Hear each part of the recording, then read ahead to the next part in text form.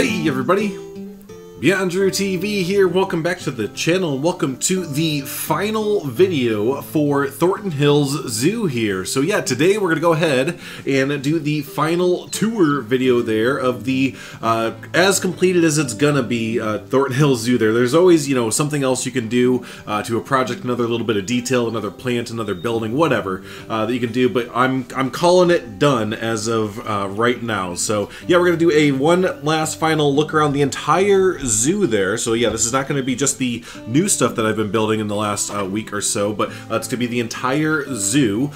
So yeah, definitely sit back, relax, because it's going to take just a little while there. I did the tour on a live stream a little bit ago before a lot of the new stuff was in, and it took about an hour and a half. Now that was on a live stream, so I do stop a lot to kind of talk to chat and all that kind of fun stuff, but it could take upwards of an hour. So yeah, this is a full-scale project. If this is your first time checking out the series, there's an entire playlist of over a year and a half, just about. It wasn't a full year and a half of building, but yeah, overall about a year and a half of building in Thornton Hills Zoo there that you can go ahead and check back and watch and everything there. So, but yeah, let's not waste too much time. You know, let's go ahead and check out the full tour, and as we go through, I'll definitely be thanking a bunch of people along the way, a lot of guest builders and blueprint makers and stuff like that. So yeah, we'll be doing that along the way. But yeah, let's go ahead and give a start here. Oh, and just to let y'all know, I am getting about, I'm not gonna pause the zoo during this whole time because it just looks better with the animals moving around. So I'm getting about 15-ish frames per second. So if you're wondering, dang, my YouTube videos, no, it's not your YouTube video at all. It's definitely my game there, because again, Thornton Hills Zoo is full. So let's head down the main drive here. Let's call it Thornton Hills Zoo Drive or something like that, right? The Zoo Drive or something like that. I noticed that a lot, around a lot of real-world zoos, the road or the main intersection next to the zoo will usually be called like Zoo Drive, or yeah, the name of the zoo way or something like that. So, but anyways, here is our big parking lot and entranceway here. So but yeah, the parking lot. So fun quick story about that. So I originally filled this with a bunch of blueprint cars and buses and such stuff like that. It looks really cool. I'm actually have a few photos of it, and hopefully I remember to put some here. Drew, put pictures here. Maybe if I like do that enough, I'll remember to do it. But anyways, yeah, I put a bunch of cars in there. It looked really cool and really fleshed out and everything. But the only problem was after I did that, I wasn't able to load into Thornton Hills Zoo anymore. I had I finished the entire zoo, and the last thing I did was put in some cars, and then yeah, the cars basically crashed the zoo, and I gave it around to a bunch of different content creators. I ran it on GeForce streaming through their supercomputers, but yeah, essentially just nothing was going to work. I finally killed it. I killed Planet Zoo in Thornton Hills Zoo here with the addition of hundreds of cars there. But so at least I got the picture evidence, but unfortunately I had to go back through and redo a lot of stuff there, which is why this tour is coming out probably about a week later than I'd like it to be there. But anyways, there's the main parking lot, main little pond area there, little natural pond and everything that guests could, I guess, kind of hang out in. Would like to have put some implied geese and mallards and stuff in there. We kind of forgot, but that's alright. We're moving on. It's all done. So here's some of the new stuff over here. It was really quick. Wanted to add in a bus stop there. So yeah, that's just a quick little bus stop, just quickly added in there. But the other really cool thing, and the first shout out to Wyatt Andrews, there's gonna be a lot of shout outs to Wyatt Andrews during this tour here, but first one here is for this custom map that they went ahead and made there. And look at this, this is so cool. So yeah, I definitely went ahead and put these all over the zoo there. So as you tour the zoo, if you ever get lost, you can just kind of look for one of these maps, and you can actually kind of tell where you're at. So here you go. Here's the bus stop right where we're at right there. Here's the main entrance building. But yeah, just overall, he did it up just perfectly. It looks amazing. So yeah, big shout out to Wyatt Andrews for the map there, and also big shout out next to Carlos G for doing up the newer entrance building and entranceway. So yeah, this is the more modern entranceway. There was a older original version, and again, if you go back in the history of Thornton Hills Zoo and everything, the first few episodes, you'll see the original entrance way over that way. But anyways, Carlos had a great idea for this entrance building there. So went ahead and let him come in and do it up there. So big shout out to Carlos there. And also did the interior as well. So if you haven't seen this, just, oh, look at this. It's always amazing. You know, it's always all the guest builders. Are you all right? We're doing a jogging in place thing? All right, we're better. But yeah, it's always amazing to come in and see the guest builders builds. You know, it still just kind of blows me away that this is still in a project that I've done up there. So yeah, it's just really, really awesome to use some amazing guest builders in your projects. So cool, let's go ahead and move on forward into the zoo a little bit more. I might do a little bit of an abridged version, a little bit of a Spark Notes version of the tour here. I do encourage you to definitely download the zoo and check it out for yourself to get all the nooks and crannies and details and everything there. There will definitely be a download link in the description down below and everything. So but yeah, as we come in here, here's your kind of main, it's not really an open plaza. I wanted to keep that really wooded feel because Thornton Hills Zoo is kind of located in the middle of a woods, a big old forest they've been kind of carving the zoo into and everything. So yeah, really, really dense woods as you kind of come in here. We'll head to the right and then swing back around to the first animals and everything. But here you have your modern gift shop. I based this off a building in Seattle, I believe. Maybe even a building in the Seattle Zoo or something like that. But yeah, there's your zoo gifts and guest services. Here's the first big restaurant, nice sit-down restaurant called the, what did they name it? Called the Concierge. You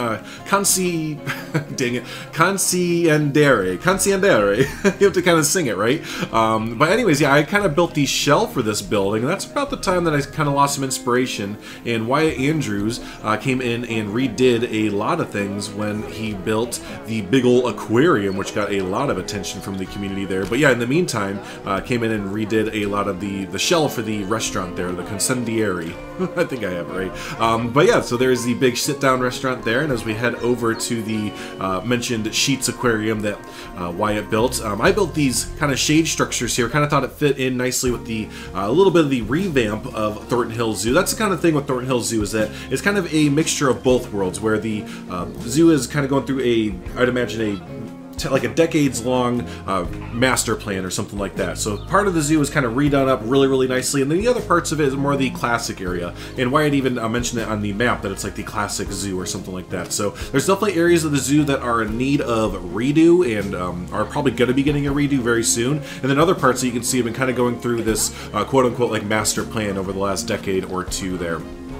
So anyways, all that being said, this entrance area definitely is more modern and a lot more, I love the running in place going on over here. But so anyways, yeah, I really like these shade structures that I built up a long time ago there, and fit really nicely with the Sheets Aquarium over here. And yes, again, this is by Wyatt Andrews, did up this entire area, even that back area over there. So yeah, here's the shell of Sheets Aquarium. Also redid the flamingo habitat that we have over here. Now that we have mods out and stuff, I would totally come back here. But again, I'm not going to, it's just like thinking out loud. Put in all of Leaf's new flamingos there, but it's awesome looking with the flamingo pond there. So we'll head on in real quick, and then we're going to kind of backtrack a little bit to the other enclosures that we have missed there. But let's head on in. We're actually going to boop the lights off. There we go. And kaboom! There we go, inside of, ooh, nice and dark in here. There we go. Inside of the Sheets Aquarium, named after Mike Sheets, the awesome builder in Planet Coaster and Planet Zoo there. They should just release a game called Planet Builder where it combines both the games and everything like that. But regardless, yeah, I love this. The mango grove over there, the kelp forest, all the fish hanging from the ceiling and everything. It just looks perfect, right? It looks just like a aquarium and everything there. So very, very cool there. Let's head on out. Turn the lights back on as we take a look at the back area. Which, whoa, lights on.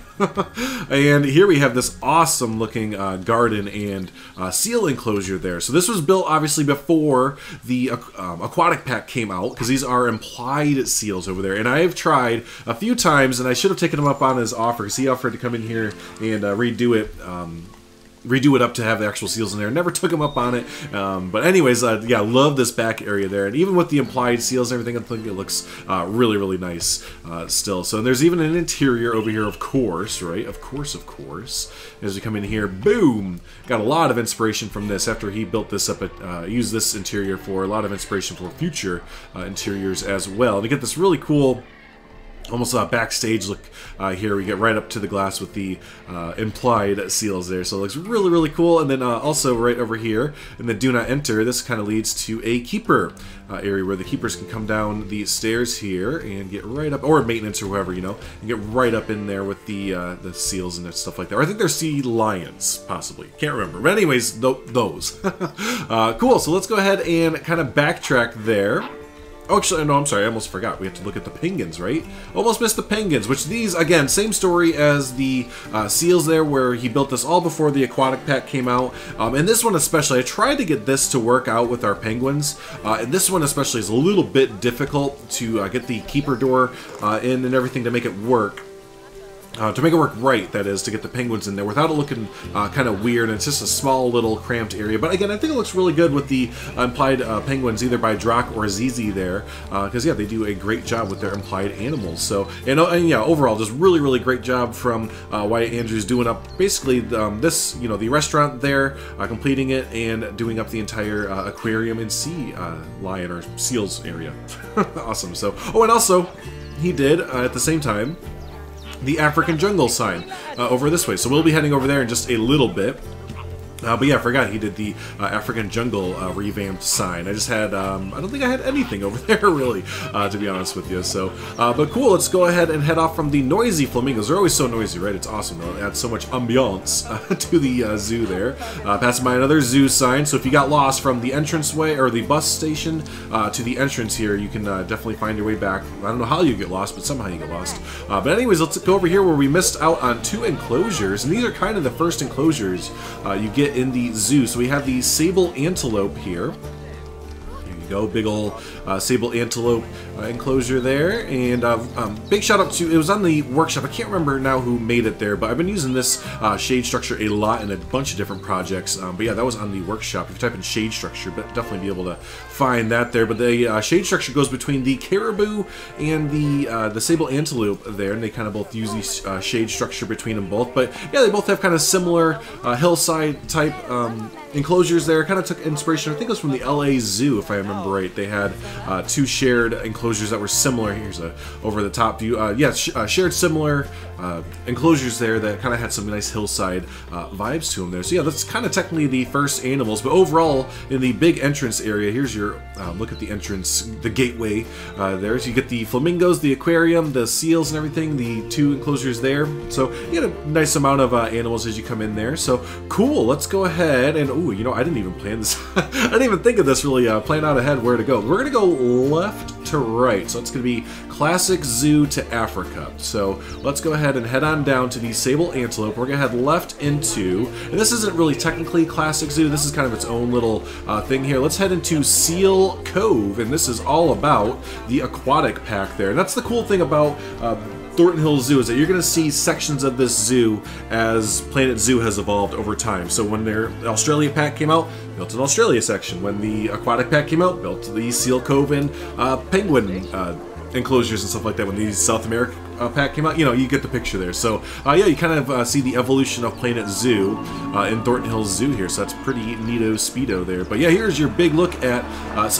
get down. It's always Nakadra. I don't know, it always happens. It seems like there's always some random seal or something that's always stuck somewhere, but anyways, they're moving good. Anyways, here is Seal Cove there, and yeah, this was all built during the Aquatic Pack pre-release there. I was fortunate enough to get a key for the Aquatic Pack early, and I got about a week or 2, but yeah, I think about a week to build out Seal Cove and the penguin encounter over there. But yeah, really, really like how this turned out there. Got to use the aquatic pack rocks, or the aquatic rocks for the first time, which was just like mind-blowing at the time. Y'all remember when the aquatic rocks came out, and I think the Planet Zoo community collectively lost its marbles there. But yeah, no, they turned out really, really cool. I like the this kind of a seaside vibe you have there. Have this nice little viewing enclosure as well. Again, kind of go with that New England kind of. Hey, we found a Frank. Oh man, see, this is why it's a good thing I'm doing this this tour there and get rid of all the Franks that I missed there. But anyway, kind of a New England fishing port vibe there.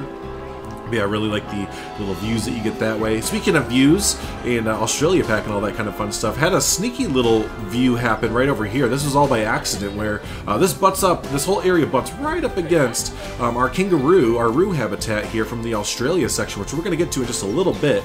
But yeah, it's kind of a sneaky little accident there. Happy little accident, right?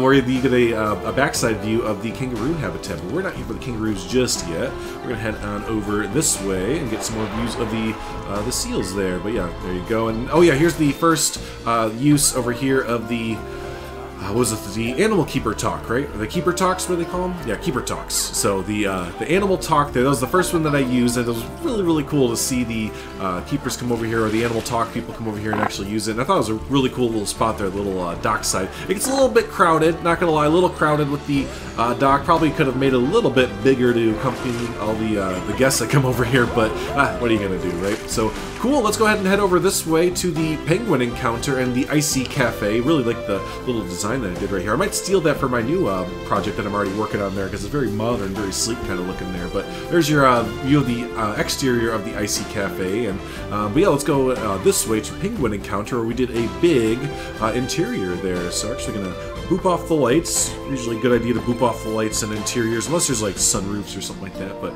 let's head on in, nice and dark. Let the light adjust. There it goes. Boom! Here we go. So here we go inside the penguin encounter, and yeah, I remember this wall. It doesn't look anything big right now, but this wall was like, oh, so amazing at the time, because it uses the new font pieces, if I remember right. If I can get one here. There we go. Yeah, it uses the new font pieces that we got with the, I think they're free with the aquatic pack or whatever. But yeah, so I used all of the H's and made this kind of neat looking design wall there. But yeah, that was the big thing. It was like, oh, look what I did with the H. But yeah, anyways, coming over here, just fly through the interior there. Actually, you know what? I will go ahead and turn on the sun there. We'll turn the sun back on. Clap, clap. There we go. Clap on. Wow, gotta love those J.J. Abrams sun rays there. Just because we have some nice sunroof up there. But yeah, welcome to the bottom of the world here as we tour through our penguin encounter there. And remember, we got the murals back here as well, which we got with the aquatic pack. And hey, there's a little sleeping guy right there. Normally you don't see him over here. But it's funny because I was talking to someone, and now these murals there, they still look really good, and the quality of them looks really great compared to billboards, but we have billboards now in game, and I probably wouldn't have totally skipped over these if we had billboards at the moment, and just, yeah, use billboards instead of that there. But so yeah, this is kind of interesting to think about now in retrospect, kind of further on there. But yeah, as we head on in here, here's the big open air, and you can totally just imagine how loud it would be in here with all the penguins. I know it doesn't look like there's too many. I think a lot of them are diving right now, or they're gone somewhere. But anyways, there's a bunch. There used to be like 20 penguins in here, I feel like. I mean, imagine how loud and how much it would smell and everything like that. Whenever I go into a penguin habitat, it's always nice and stinky there. So just some general king penguin information there. Oh, also, now that we have mods, I probably would have had a bunch of different species of penguins that can cohabitat there. Oh, there's a nice shot there of all the penguins underwater and the guests going up there and everything. That's cool. Also over here, yeah, that's right, I was trying to remember what this was here. This is a little picture spot, so yeah, I imagine this would be if there was ever like a zoo mascot, or maybe they'd have someone dressed up in a penguin suit or something like that. They come over here and you get a little photo spot for the kids and family right there. You know, nice little backdrop with the penguins and everything. I think there's even a little bit. I gotta remember to save the zoo after this. I'm doing a lot of little tweaks and little touches there. I think there's even some land right there. You know what we can do? We can just paint it. Short. There we go. It's like it never existed. But yeah, you know, pull the camera out, get a nice picture there of the kids with the zoo mascot and everything there. But so cool. Let's go ahead and head out. That does it with the interior here. Now I know there's a door here, and you're like, oh, what about the icy cafe? Well, here's the icy cafe. Yeah, I ran out of time. I kind of ran out of time before the aquatic pack came out, and I just kind of moved on from there. So I never got to do the icy cafe interior. Whoa, those people are ghosts. They ran right through the icy cafe side. But you know, you kind of get the general gist of it there, right? So. Cool, let's get an overview of the entire Seal Cove and penguin encounter there. So here you go, nice little section of the zoo. So there we go. And you know what, there's actually one more part. It feels, it's weird because it feels like it's not connected to Seal Cove or the penguin encounter area at all, but it's right over here. There's actually underwater viewing. Of course there has to be underwater viewing, right? There's seals and stuff. So let's go ahead and head over that way. I like this little bit of terrain that I did over this way. I kind of imagine that there's a lot of like water runoff this way, so you get a lot of sticks and fallen tree and debris that would kind of run off over this way. Just, I don't know, it's kind of fun little landscape things. Love doing foliage and landscape over here, right? So nice little nature trail that the guests sometimes decide to. These people decided, no, not today. I just ate a chili corn dog. Not doing it today. We're going the easy way. But let's go over here to the cave here that's not marked. Probably should put a sign up over there. See, dang it, I'm seeing all these things I want to add in. No, it's fine. It's done. But let's head on down. Let's head down to our underwater seal viewing there. So boom, there you go. I love this view there. I think it's a great view of the seals as they're going around there. So did a minimal amount of rock work. Wanted to really look like it was, still built in with the concrete and, just really built in. It actually had a foundation and everything, but also a little bit of the seals are having a bit of a time there. Still have some of that rock work going on there. So, but yeah, there you go. There's the underwater viewing. Have to have it. Have to have it. But yeah, let's boop up over this way. This is really new over here. So we just covered this in a recent video and just got done streaming all of this. Yeah, very recently, basically. So, but here is the clouded leopard. So you know that came from these recent sea pack there. We'll get an above view of this one here. But yeah, here's the outdoor section of the clouded leopard habitat. Sometimes they're in there. Oh man, they put their cardboard box into the gross moat water.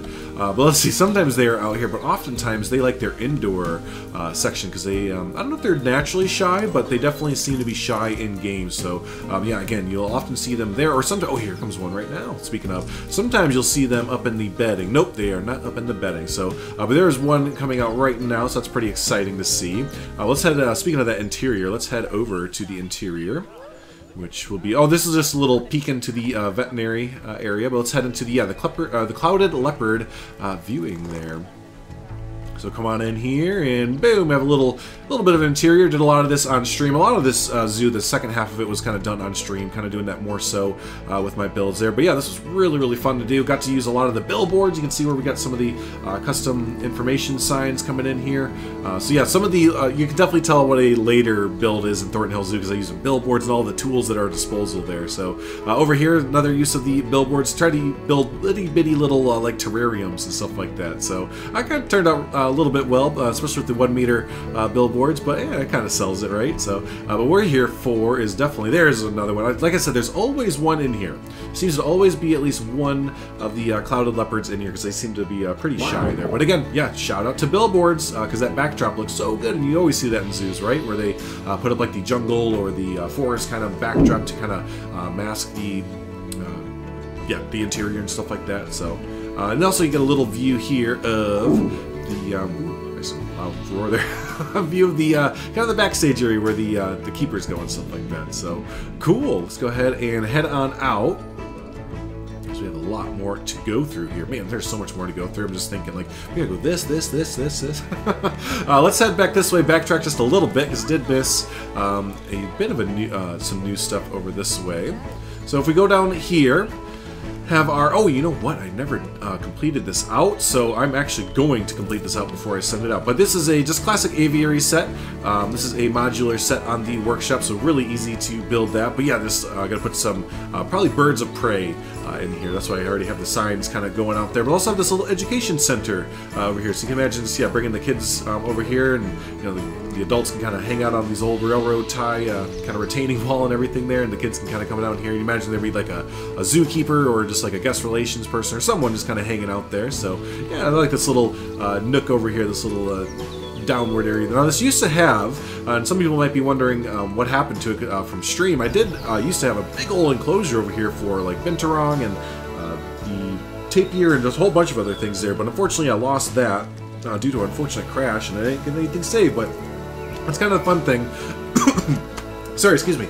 That's kind of the fun thing about crashes, is you can kind of sometimes come back and be like, that idea was kind of fun, but maybe I can kind of come up with something a little bit different there. And I do like how this turned out. I think it's a lot better use of the land there, and was able to, use the land that wasn't built with the big enclosure for something else there. So, cool. Let's go ahead and head over this way. Let's see, where were we?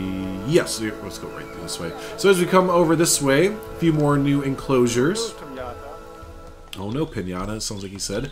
So yeah, these are some quick one-off little enclosures, and what I mean by that is just like, they almost look like aviary, I mean they are aviaries because there's birds in them, but yeah, they're just really quick. They're just little square box aviaries. And, you know, I know a lot of people are like, oh, you could do like so much more with these animals in there. But again, Thornton Hills Zoo is kind of a realistic-ish zoo, or tries to be a little bit. And you definitely see these kind of habitats kind of sprinkled throughout zoos and everything. I'm definitely looking forward to Modders and hopefully Frontier officially giving us some more like, yeah, small birds and some small animals and stuff like that to kind of put in between the big A and B type animals there. So, but anyways, yeah, so shout out to a lot of Modders there.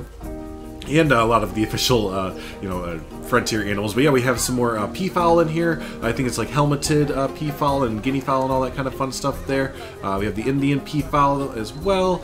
Over this way, we have the chickens. We had some fun on stream with this. We nicknamed all the chickens into Star Wars names. I can't remember why, but we just decided to. So we have Kylo Hen. Let's see, we have Luke Sky Chicken. Princess Lay Eggs, and Chewbacca. So there you go. We had some fun again on stream, kind of naming all the chickens into Star Wars names. And then here is the other fowl over here. Which one is this? This isn't the helmeted one, right? This is no, the Vulturine. That's right. The helmeted is over there, and then this is the Vulturine. So that's what I mean. You know, we get 4 quick enclosures right here. Again, they're not, you know, the best or anything to write home about, but they are very realistic in the sense that you see zoos do these kind of enclosures all the time. And this is what I mean where I don't know that these would always stick around. I think that maybe the zoo would eventually do away with these type of enclosures. But again, we're officially into the classic area of the zoo, the part of the zoo that will probably need a revamp, a remodel. Very, very soon. I'll probably be getting it next there. So yeah, you might be seeing these kind of go away in the next few years and everything. So, but speaking of the classic area of the zoo, this is definitely the most inspired by the Brookfield Zoo overall. So in the middle here, we have the big Buckingham Fountain inspired fountain right there. So big old classic fountain, big centerpiece for the zoo there. And another thing around here, you're gonna notice a lot of foliage, right? Big emphasis. We're kind of just back out because we're not gonna go on every single path, but big emphasis on this being in the middle of a woods and everything there. So this is where a lot of the inspiration came from. Brookfield Zoo in Brookfield, Illinois, which is basically Chicago. But essentially, yeah, the Brookfield Zoo has a lot of this where there's just big areas, either big open areas with no trees or big kind of forested areas, and a lot of itty bitty, what are they called? Desire paths? I think they're called desire paths, where you can see right here where guests just kind of make their own paths. Through there, you'll see guests just kind of lounging and like eating a lunch, or yeah, just kind of lounging around and just kind of hanging out in like a parks type setting. So I really wanted the center part of the zoo to have that feel there, where again, you just have all these desire paths and, you know, a few enclosures here and there, but really mainly just kind of focused on the guests being able to just kind of go in a park and just kind of hang out kind of thing. So and that's really emphasized here. Someone had a great idea to put in a movies at the zoo, like a movie night at the zoo type thing. So yeah, I went ahead and built up a little lawn structure here. I looked it up, and a lot of zoos do this, especially, you know, during the hot summer or the nice summer months there. And yeah, you can kind of bring your own lawn chairs, or the zoo will provide some for you. And yeah, let's do a little like inflatable like zoo, or an inflatable theater and everything like that. But yeah, I think it's a really cool idea, and it kind of fits in with our big kind of center forest idea there. So there you go there. Let's go ahead and head over to this building, which again is relatively new. And oh yeah, if you're lost, here's another zoo map. So anyone lost? Here you go. Try and pinpoint where we're at. Need help? We're right around. Here's the fountain. We're going right here to the bird. That's right. So it's birdhouse time. So we just did a big tour of this. We're going to kind of fly through this one a little, I didn't even mean to do that, but we're going to fly through this one, the birdhouse, a little bit quicker because we just did a tour very, very recently of this. But yeah, here is the big birdhouse here. So here's for the birds gifts there. Lots of cool blueprint items there from the workshop. If you type in gift shop, you'll get a bunch of good stuff from like Just Goron and a whole bunch of other people there. Creative Games, yeah, a lot of good content creators making good stuff there. So head over this way. And yeah, this was a really, really fun build to do, all inspired by the billboards when they came out. Because yeah, I was just kind of thinking like, hey, we can do those backdrops for different aviaries, kind of like this there, there you go. That really makes an aviary, I think, or, you know, like a bird enclosure where you can really add in the backdrops and stuff like that. So yeah, just again, billboards have really added in a ton of creative leeway for our zoos, I think there. So go. Moving on through. Again, big shout out here to... Oh no! I don't have the mod installed. That's so funny. So this is what's going to happen if you don't have certain mods installed. But right here, there should be from Nicholas Lionrider, the Kookaburra. But I forgot, I just cleaned out my mods because I thought there was an issue with one of them. So, but anyways, this should be a Kookaburra right there that Nicholas Lionrider made. And yeah, I do know in the past video where we did this, you can actually see it in action. But yeah, so I have had people... That's actually a good example. I've had people ask me, hey, what if I don't have mods installed? Will I be able to go into Thornton Hills Zoo? The answer is yes, because those are the kind of mods I use. I use either replacement mods, I use replacement mods or standalone animal mods. I don't use any of the new scenery mods that crash your game or anything like that. That's in the new project. I'm going full on mods, so that's really funny. So, but anyways, yeah, coming in here, here's the big kind of main room here with the most birds, and then we have our butthead goose out there too. Everyone seems to really like the butthead goose idea there, where we have the one goose that's the Canadian goose that's actually on the outside of the enclosure there, kind of looking in on all the other animals. You know, you can just imagine, again, if you're familiar with Canadian geese, you know that they're a little bit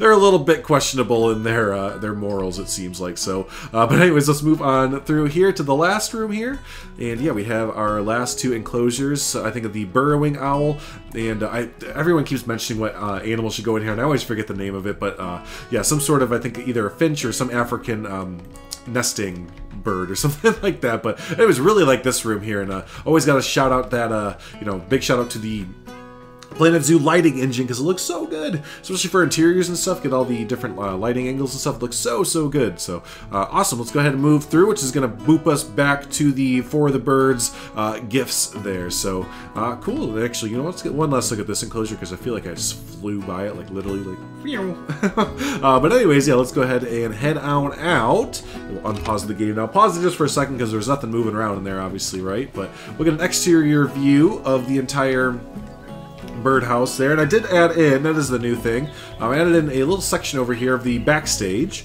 so I found some really cool backstage items on the workshop there, and built some of those myself as well, obviously. And then, yeah, I had this awesome rock wall as well, kind of hanging out in my blueprints and stuff, so I went ahead and put that in over here to really mask the backstage, right? You'll never know there's a backstage here, because rock wall or climbing structure wall. So yeah, that's the perfect, and all these tree planters too. You see this in theme parks and stuff like in zoos all the time, where they're just like, no, there's no backstage right there.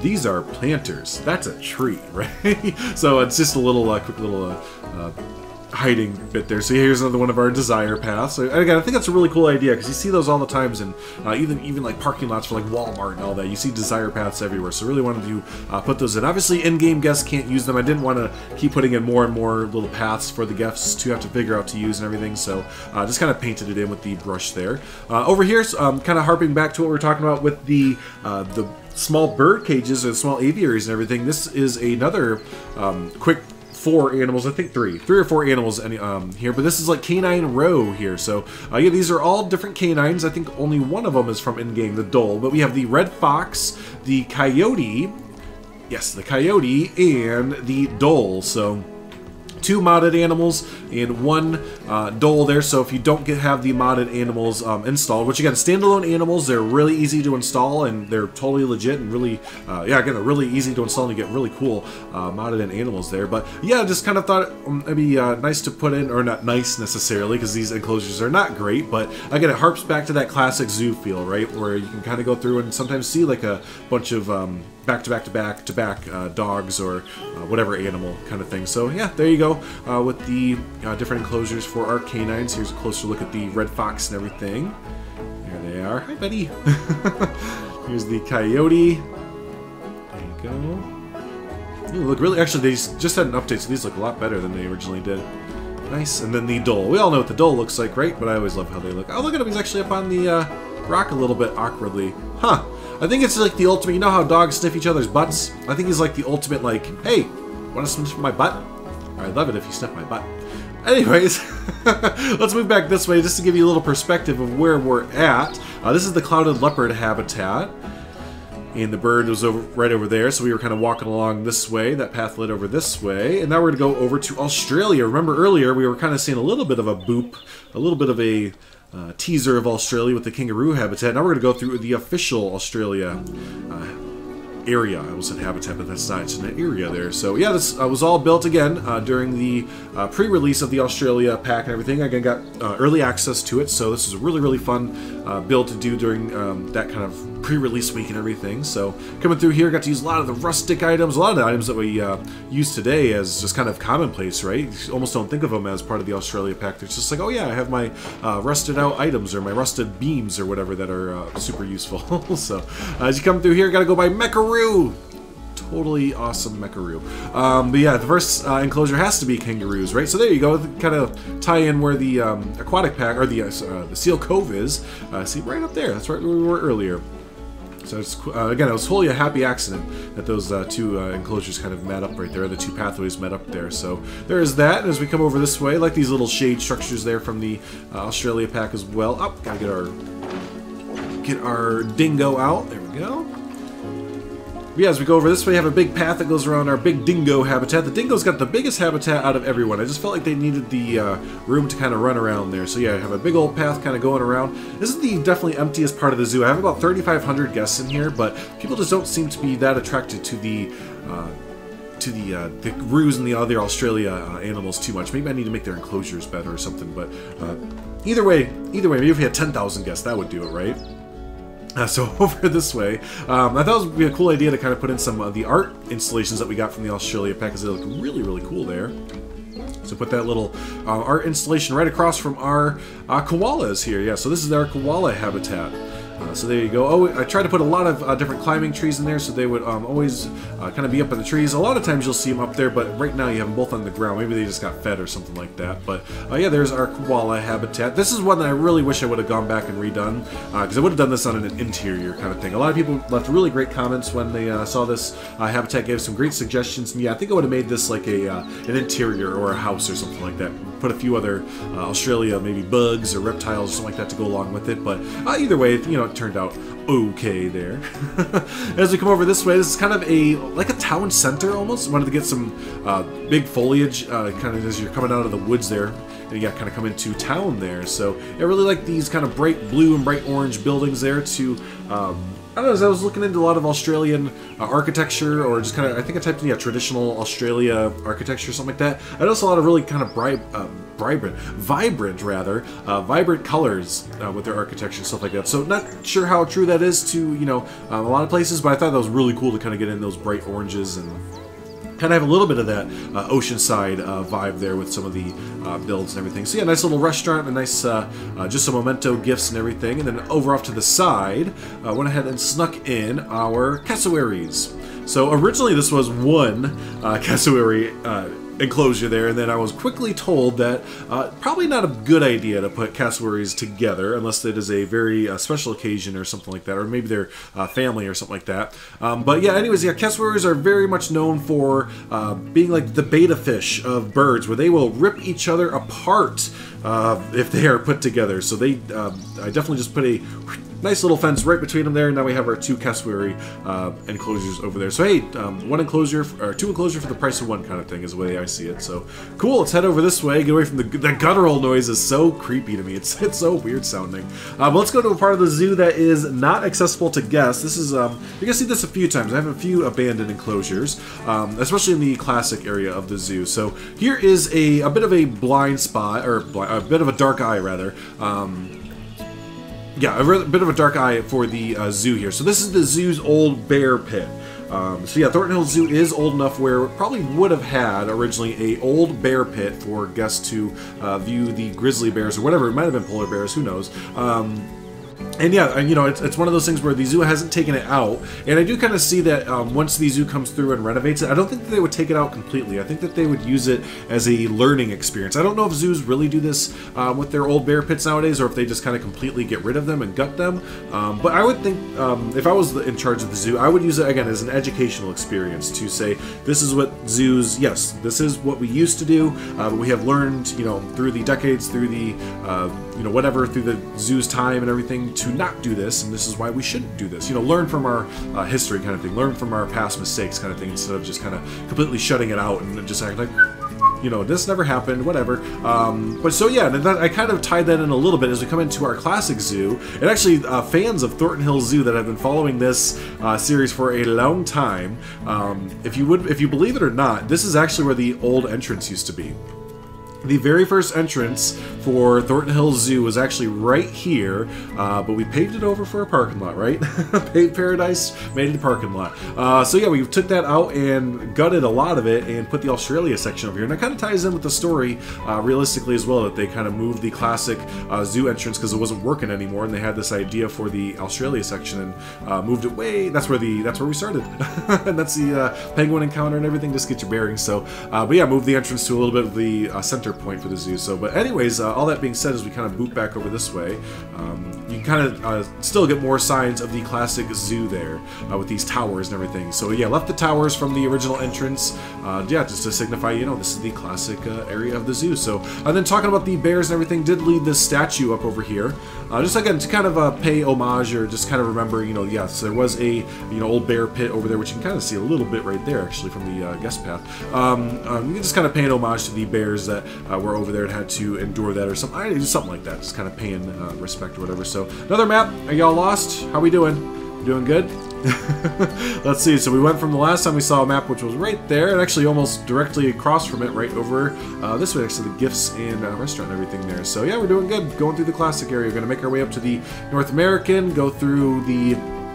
Let's see, so I don't know, somewhere over here it's going to get messy. So a lot of these areas of the zoo kind of run into each other there. So cool, let's go ahead and go down livestock, or hoofstock row, not livestock, hoofstock row there as we go down this way. So yeah, these were some of the most original enclosures for the zoo as far as building and game goes, and probably as far as the zoo goes overall. We also have our creepy crawly things house. What do I call it? Creepy things. Yeah, creepy things house. That has our spiders and stuff like that. There's no interior. It's based off the Brickfield Zoo Australia house, I believe. But anyways, yeah, we have our hoofstock row here with the alpacas, or no, is it alpaca or llama? I can't remember which one's the mod and which one's not. The llamas. Okay, the alpaca are the mod, and yeah. So we have the llamas. We have the camels, which are normally in here. I don't see any camels, right? Oh, the camels moved. That's right. I forgot. That's part of the story. We used to have camels in here, but they have recently moved into the Expedition Asia into a much better enclosure. So we'll see the camels later on. So there's this whole section of the zoo is very barren right now. That's kind of on purpose again, because this whole section is gonna be redone very, very soon. But anyways, you still have the llamas over here. Here we go. Moving over this way, we have another restaurant. Very classic old restaurant. Speaking of classic and old, kind of passed by it over here. We have a staff room that used to be probably an old house or a, I don't know, something to do with maybe guest relations or something. But yeah, just really old architecture with it. You know, some redone roofs and stuff, but now it's a old staff building there. And same thing with this structure over here. This definitely was not always a restaurant and a gift shop there, but was kind of converted into one over the time and everything. So there you go. Up next, let's see, did I pass any enclosures? I did pass a few enclosures. What is in here? Oh, just the llamas. Yeah, there's a big old llama enclosure now. Up next here. Oh, yeah, that's right. There's tapir, I believe. Yes, right?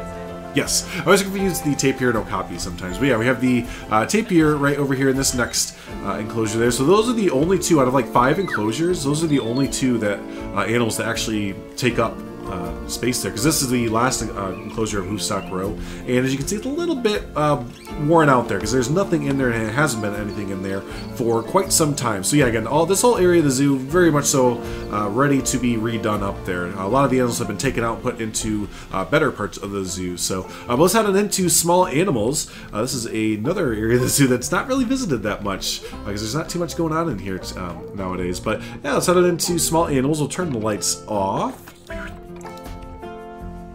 For it to readjust. But the first animal we have here is the aardvarks. So yeah, this was a fun little nocturnal house to make there. So we have their aardvarks. Let's see, where are they? There they are. There's one right there. Have another one. Yeah, there's usually one sleeping here. I like this little view here of the little sleeping area there. So there you have the aardvark view across from here in our big plaza that no one ever walks into, and it's a dang shame because they're missing out on a great lemur habitat there. I'm actually gonna turn the lights back on because it looks a lot better. But yeah, this was done up by Carlos G. Everything you see in front of you here with the exhibit was all, yeah, Carlos G. I think this is the first time that Carlos worked in the zoo for me there. So yeah, he messaged me and said, hey, I have a great idea for the lemur enclosure, and I was like, yeah, shoot, man, go for it. And yeah, came back with this. It looks so good, right? Love the roof structure there, and all the light coming in and everything. It looks really, really, really good. So, but yeah, and then here is the kind of outdoor area, kind of done up and everything. So, hey, look, if there's actually people. They're actually looking out. For whatever reason, there's paths underneath here and everything. You know, this whole thing is all done up. Right, there's paths. Yeah, there's paths everywhere. This whole thing is all done up. I built it up. Carlos did the enclosure, but no guests will ever walk up close to it. And won't ever view it. So that's why I was so surprised that guests are actually there. So if you download the zoo and get it and your guests actually walk over here, let me know, because that'll be like a miracle. But cool, let's head on to the second half of the small animal house. Moving over this way, we have just a bunch of in-game exhibit animals there. Go. Have the desert one over here. This was kind of a cool little experiment I did, trying to make the two enclosures look one. I didn't fully get it. You kind of tell that the glass is still there. But yeah, the desert one, especially with the desert rock and everything, kind of sell it to look like one big enclosure through there. Actually, I think we can see the snake. Oh yeah, look at it. You can actually see the snake there. Well, granted, the snakes are easier to see than the bugs and stuff, right? But it's always fun to actually see the exhibit animals here. Let's see if we can see them anymore as we're kind of passing by. Let's see what's in here. There's another snake. It might be easy to see. I don't see it. Oh, yep, there it is. Right over there. You see him?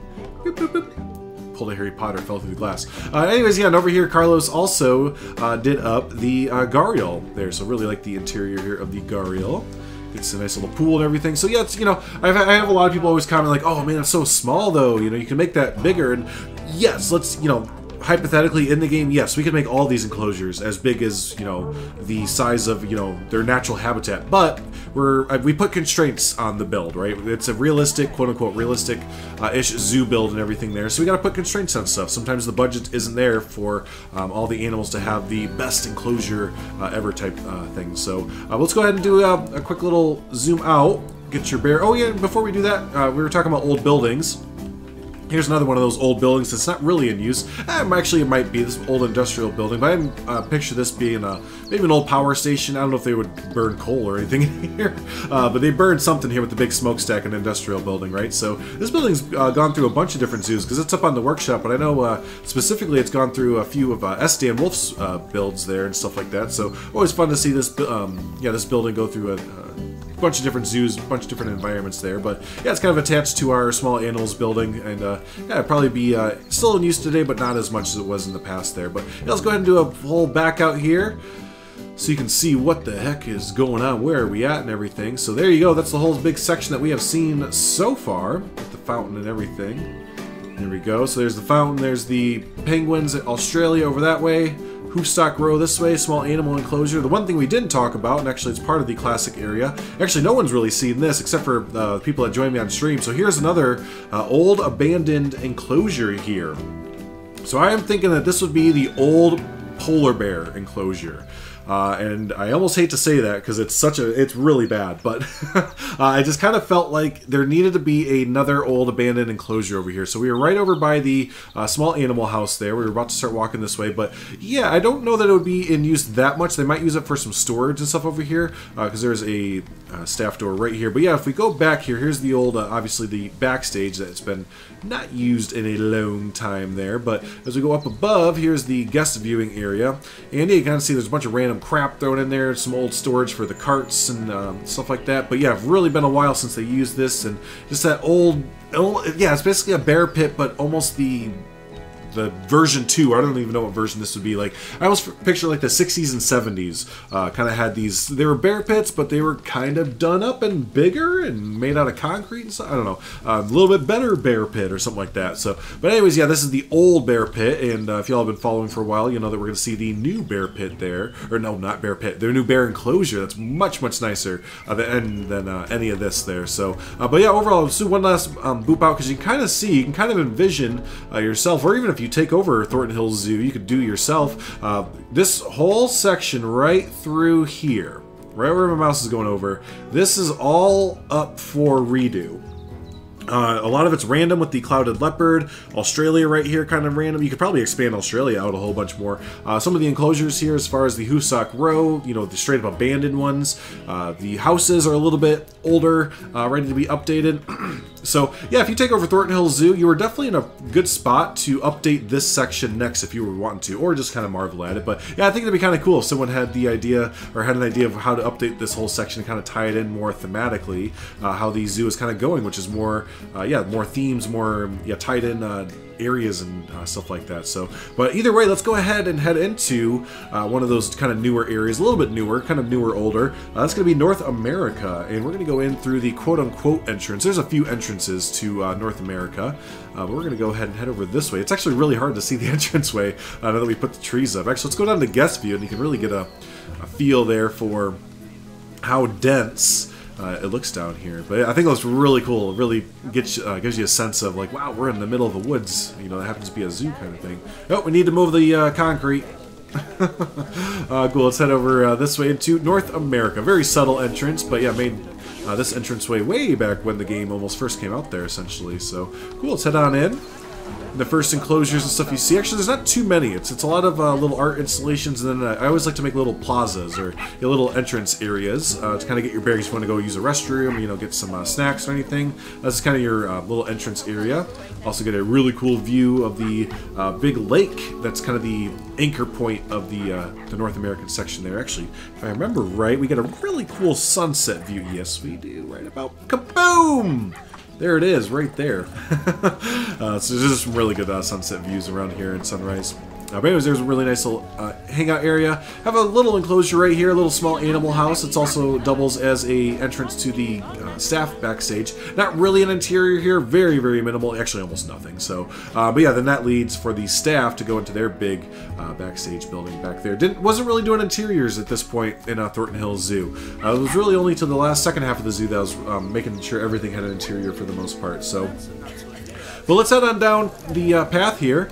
And you've probably been hearing them bark a little bit and howl, but our first big animal enclosure there, first off, this is the little boathouse there for our boat that goes around. We'll get an above view of the boathouse and everything, or the boat route, rather, just a minute there. But yeah, the big first enclosure is going to be our timber wolves, and I love this enclosure. Now, this enclosure is kind of interesting, because again, it kind of makes sense in the form of like how the zoo expands, but this enclosure used to go way further back from what you can see there from its fence and everything. Let's actually get a above view of it. But essentially how it goes is I started building South America. That's what you can see right back there. That's South America, right up against North America. It kind of made sense. And it encroached on the timberwolf habitat. So the timberwolf habitat used to go way back into almost where the waterfall is. And we, the zoo decided, or I decided, that we needed to give some space for South America. So we encroached on the timberwolf habitat just a little bit. And I feel like they would actually do that. You know, if a habitat was originally some size and they needed some room, they might take a little bit away. But you know, never fear. Our timberwolves are still in great condition there. They still have let's take a look. Let me not lie to you. Maybe they're just like, I have no room. No, they still have like way over. It's something like double or triple the size there. So they're still doing quite all right with their size requirements according to the game and everything. So, but anyways, yeah, I love how this timberwolf habitat turned out. There's also a kind of underground viewing, or a cave viewing here of their there you go, of their cave and everything. So you can come in here and see the wolves sleeping and everything. Again, this is where I started to kind of do some interiors here, and I guess I kind of finished it up. You know, we have wolf, friend or foe, and I was gonna do some information stuff, but really just wasn't doing too much interior work there.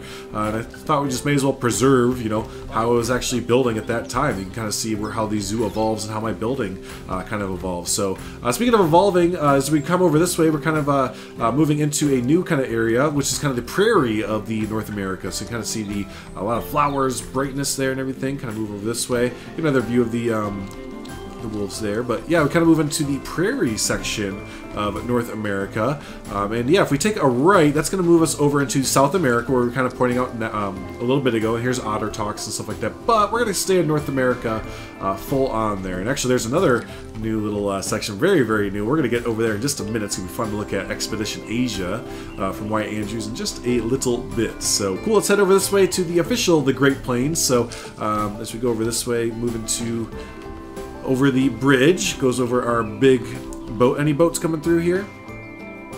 Yep, there's a boat. Nice, good timing. Toot toot. It's always cool to actually see the boats coming through and everything. So cool. Go down this way. Here's the second boat dock. Another little plaza or just kind of recoup area. Has a little. I just view it as like a rest stop along the highway, right? Where you can kind of go in. There's probably some vending machines, a restroom, maybe just some air conditioning real quick to kind of settle down if you're walking all over. So there you go. But we'll keep moving over this way to the big main attraction. Probably not the. I don't know. This probably would be one of the biggest poles for the North America section, but also the grizzly bear habitat. But anyways, this is a big old plains section. Habitat there. Now, where are all the animals? There's normally like a huge swaths. They might be back in their stalls, but anyways, yeah, this is home to bison and pronghorn there, and this is their big. Big plain to kind of roam about and stuff like that. So yeah, I really like how this turned out. It's kind of funny, now after doing the big African savanna section, which we'll be looking at soon, I probably would put a lot more dead trees through here. That kind of makes the whole section, is putting little branches and dead trees and stuff like that. But oh yeah, here's a lot of the animals back here. But kind of the cool thing about this build was really started messing with the traversable area of animals. And as you can see, here they go, actually using it right there. Took a lot of inspiration from livestock yards, because I noticed a lot of zoos will do that, kind of look like livestock yards. But yeah, all the animals can kind of traverse their way through here and go back to these little huts and stuff, or these little holding areas. And here you see, here's all of our pronghorn. They're just getting out of the sun and taking some naps. Looks like they're all waking up from the naps and time to get going out onto the fields and everything where they can get fed. So yeah, I thought it was really cool. It took a lot of time to kind of get the traversable area. Didn't really know much about it at the time, but yeah, kind of got that to work. Where they'll actually go back and forth between on stage and backstage there. So yeah, there's the big bison fields, or bison pronghorn fields there. Get a bunch of really cool views of it there. Here's a big boardwalk that you get there. Another little viewing building right there.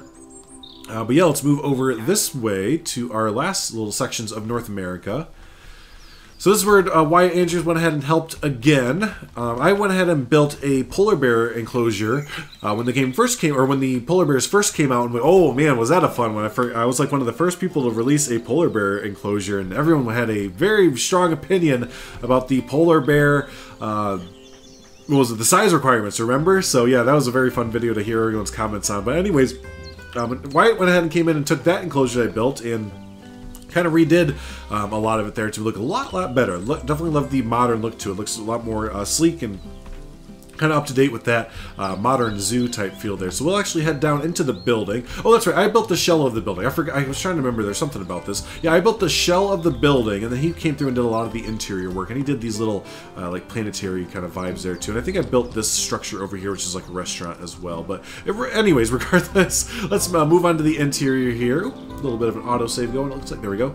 And yeah, you can kind of get a really cool view here of the new polar bear enclosure. Love what he did with all this. Looks really good. You get an upper deck view as well. The only thing is that the polar bear oftentimes will not be out, and I think that is a kind of indicative of how they actually are too. Oftentimes the polar bear is either hiding in there or hiding in the backstage area to get out of the sun, I believe it is. But either way, you know, the enclosure still looks really good there. Love how that turned out. So let's actually see, where is our polar bear? There it is. See, told you, it's always hanging out. What is our polar bears? Oh, Nunique. That's right, Nunique. Unique Nunique. So there's Nunique. Probably just woke up from a nap or something like that. But yeah, so big shout out to Wyatt Andrews for this amazing looking enclosure there. So cool. Let's head down the pathway here.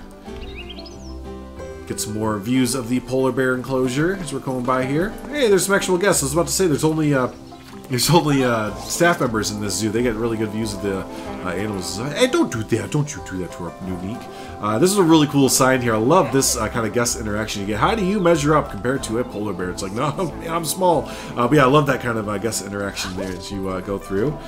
Coming on down here, we have the doll sheep. There you go. Let's see, I built this one. Yes, I built this one there, and Wyatt, when he was coming through, did not mess with it at all. He said that was fine. Didn't need to mess with it at all there. Dang it. All boxed up. There you go. They even have some kind of sneaky little areas where they can, if I remember, yeah, some sneaky little caves and stuff like that where they can kind of come down in here and get out of guest view and stuff like that. So a lot of try to do that a lot with our animals. Give them enough areas where they can kind of sneak away from guests if they want to and stuff like that, if they're shy or not. So cool. As we go over this way, we're kind of meeting up to where we were just looking. Here's the old abandoned polar bear enclosure. So again, it kind of makes sense that they moved it from there to just around the corner right there. So they didn't move the polar bear too far, but it's, yeah, more encompassed in the North American section. Just has overall a better enclosure there. So, but yeah, last up for the North American section. This is an older enclosure as well. There should be, where is he? Where's Frank? This is a moose enclosure here. So where is Frank? Dang it, Frank! I don't know where he went. It's kind of hard to miss him. He's a huge moose. Huh. Anyways, there's normally a big old moose in here named Frank, and this used to be a this used to be the home to grizzly bears. So yeah, I kind of figured that since the grizzly bears got a big old brand new enclosure that we're going to see in just a minute, that's kind of still a tie-in to North America, but it's separated through South America. It's kind of weird. We'll kind of talk about that more. But yeah, this is the old grizzly bear habitat. We decided to put in a moose called Frank the Tank. And Frank the Tank is, yeah, one of the biggest moose that I could find in game. I sat there for probably a good 45 minutes, half hour or so, trying to find a just big moose. And yeah, it kind of takes over this enclosure there. So yeah, that kind of wraps up the main bulk of North America there. Again, not the main section of North America, or excuse me, all of North America, but it's the main section of North America. So there is where we just toured through there. So let's kind of go down. As we were talking about, that's not all that's left for North America. We're actually booped down this way where we were looking at the otter talks. I'm saying it all different ways. I don't know why. We're going to skip over this. So we're going to come back to otter talks, and this is technically South America right here. We're going to skip over that for now and head over this way and finish out North America. So if we take this sneaky little path around this way, this is another little building where you just, again, probably vending machines, some little seating areas, maybe some restroom and stuff like that. Just kind of a little a little rest stop there. But let's head over to the another big main attraction of North America, which is going to, oh yeah, I forgot, you get little backstage views of the otters. They're hanging out there sometimes. But this is going to be the big bear enclosure. The big grizzly bear enclosure. I think there's two of them there. So this was also built by Wyatt Andrews. He did a lot of this stuff at the same time. So all the North America stuff, he kind of came in and was like, hey, I have an idea for the grizzly bear habitat, the polar bear habitat, and, you know, like one other thing. I'm like, heck yeah, man. Never let me down before, right? So here's the redone up polar bear habitat there. So love how this turned out. I especially love the giant barrier in the background, just like the really tall barrier. I think it fits in really nicely. So there you go, a bunch of different guest viewing areas. Some of them are in use for guests, other ones are not. But you know, either way, it looks kind of cool there. Here's a little bit of underwater. It's not really underwater, right? It's more so like just like swimming view there. Here goes one of our bears into the backstage entrance. Here's a nice big pavilion view there, but yeah, really cool there. As we go into the interior, not too much done with the interior, didn't really need to be honest with you. But yeah, here we have the backstage beer enclosure. There they go, they're both sleeping, of course. You know what I never noticed is you get a little bit of view of the Expedition Asia as well from here too. That's kind of cool. Cool, so there is, that kind of formally wraps up North America there. Let's go ahead and head around this way. And again, I know we're skipping a lot of the otters and stuff. We're going to actually make our way to them. We're going to go this way to get there. So as we go over this way, I thought this was kind of cool. I saw this at the San Diego Zoo, I think it was, on the side of some of their buildings. They have a zoo bus and everything. So it's let us do the driving, the zoo bus. Kind of put up some advertising around as we go around our big aviary and everything. Going over here, have the runoff from the bear enclosure. So that's kind of cool. It all runs together.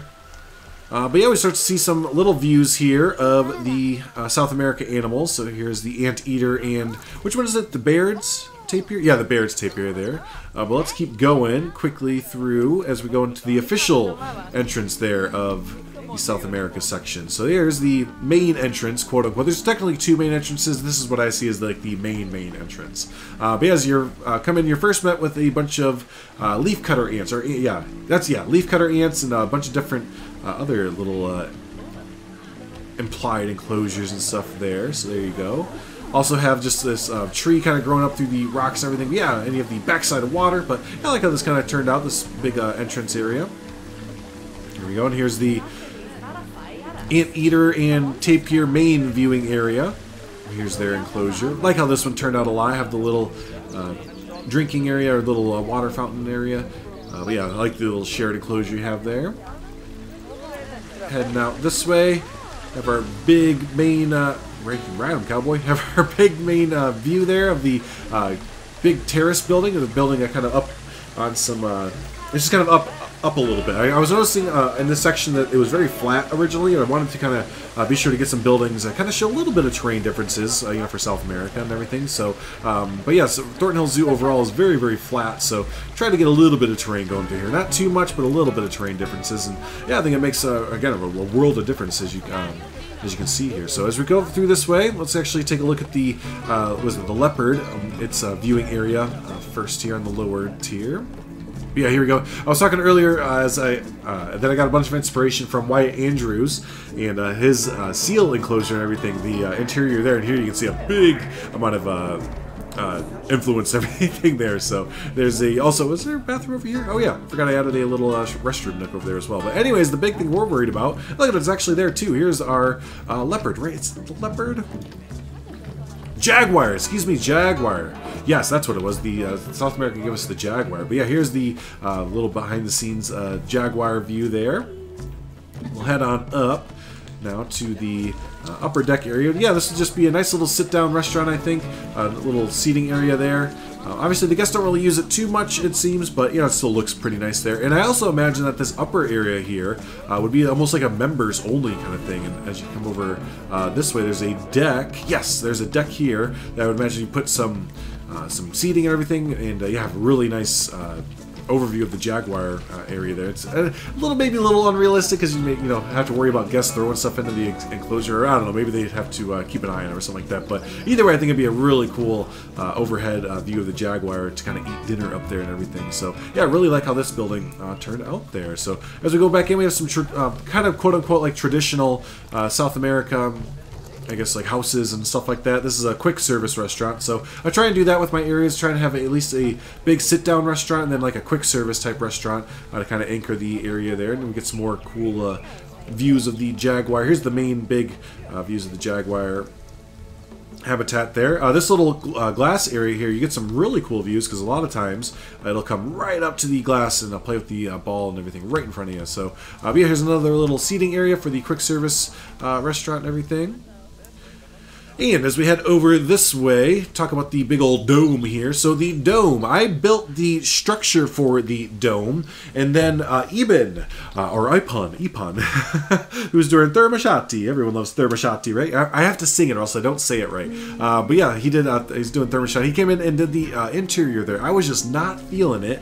Hit him up, and he was like, "Heck yeah, my dude, I'll definitely do that there." So let's go ahead and head into the interior here of this little aviary section here. So this is was it the Charles Darwin Aviary, I think we're going to call it, or the Charles Darwin House or something like that. So yeah, let's head on in, take a look at what they did there. Are there actually people in here? I think there's actually people coming in and out here. But it's just always fun to see Gus actually interacting with stuff that you built. So yeah, this turned out so good. I love how we kept some of the natural path, or the natural ground and everything. And you have these little small implied enclosures as you come through here. It's really cool mixture between like a museum and you know, zoo and everything. And then we come into the big dome, and we love how this turned out. Love how it turned out. And kind of went the extra step there, and we actually have some habitat animals in there. Which one is this? This is the Galapagos tortoise. Yeah, the Galapagos giant tortoise there. I think there's one more animal. But yeah, went the extra step with the pathing, if you notice. Look at the itty bitty pathing right here. It's like 2 or 3 meter pathing, and did a little small little ups and downs with it too and stuff. I can imagine this being a little keeper talk area as well. But yeah, love all the foliage, how it's all interacting with each other and stuff like that. Another enclosure right here. This is where I think there was something, or is something, where I can never really see it there.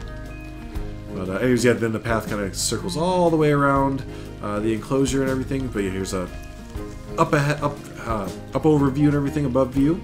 So there you go. Yeah, I think that turned out really well. So yeah, big shout out to Ivan there, for helping out with the interior there and everything. So cool. Let's head deeper into South America as we have a nice macaw exhibit there.